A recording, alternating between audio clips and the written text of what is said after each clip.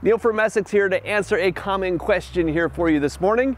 Should you or should you not take the time to remove the loader from your tractor before going to cut the grass? Essex, a helping hand with your land. For a number of years, we've given the advice that you should remove this loader from the tractor when you go to cut your grass. That's for several reasons. When you have a tractor you're driving around on your lawn, the more weight that you've got on that tractor, the more ruts you're going to leave in the lawn, the more you're going to compact the grass, none of which are good things.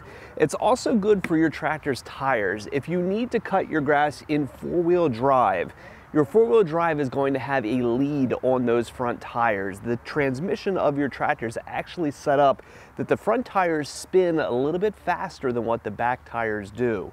That lead causes those tires to wear a little bit more quickly in the front than the ones in the back. And if you have all the additional weight from this loader sitting on top of those tires while you're making all of those turns back and forth in your lawn, you're also wearing down the tread in your front tires more than what's necessary, right? If you take that loader off, you gotta let less weight pushing down on there. Given that advice for years, but now we actually have the tools to test this a little bit. So we're gonna take the tractor here and pull up onto this set of scales.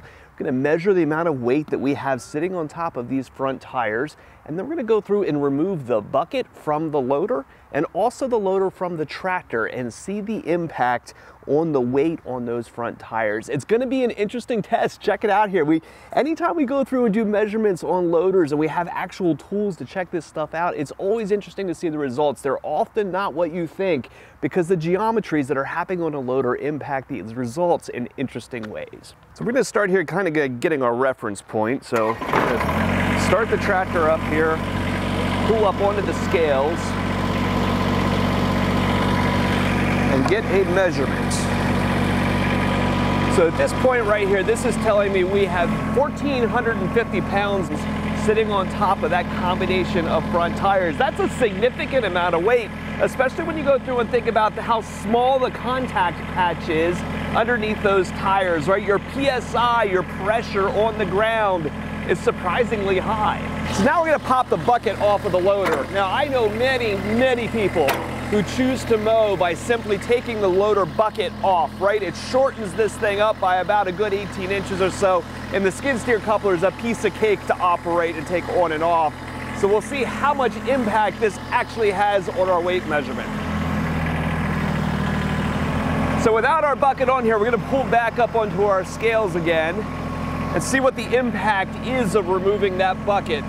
Now we were at 1,450 pounds before, and if I look here now, sitting on top of the scales, I'm riding right about 1,150 pounds. So by removing that bucket, we've removed 300 pounds from sitting on top of the tires. Now, the interesting thing about this is that bucket doesn't weigh 300 pounds, it's about 150.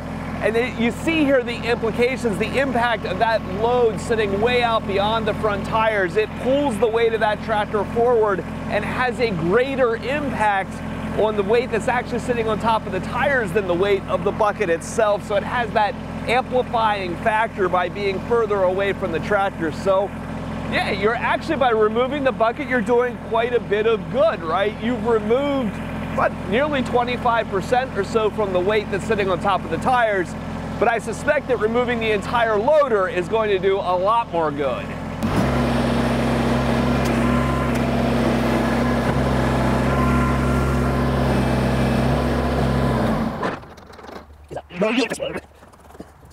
Too close. Now that's not hard, is it? I'm sure it goes just as quickly when you do it. If I pull back up onto my scales here without that loader, I now have a meager 780 pounds sitting on top of those front tires. So it's interesting when we actually start putting tested numbers to advice, right? This is actually a greater difference than what I was expecting to see.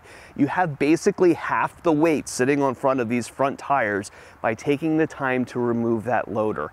And that difference of basically 700 pounds or so is more or less double the difference of what this loader actually weighs, right? That's that amplifying effect of so much of the mass and the weight of this loader hanging out in front of the tractor, right? It's pulling weight from the rear of the machine and kind of centering it over top of that front axle. And with all that weight on that front axle, on the small contact patch of those front tires, what are you doing? You're rutting things up, you're wearing your tires quicker than what you need to, you're compacting your lawn more than what's necessary. So I give the advice here, right? Take the time to pause before you go out and mow that grass, remove the loader from the tractor. You're gonna be happy for it in the long run. So if you're shopping for a piece of equipment and we can help, or if you got parts and service needs for a machine you've already got, give us a call at Messick's. We're available at 800-222-3373 or online at messicks.com.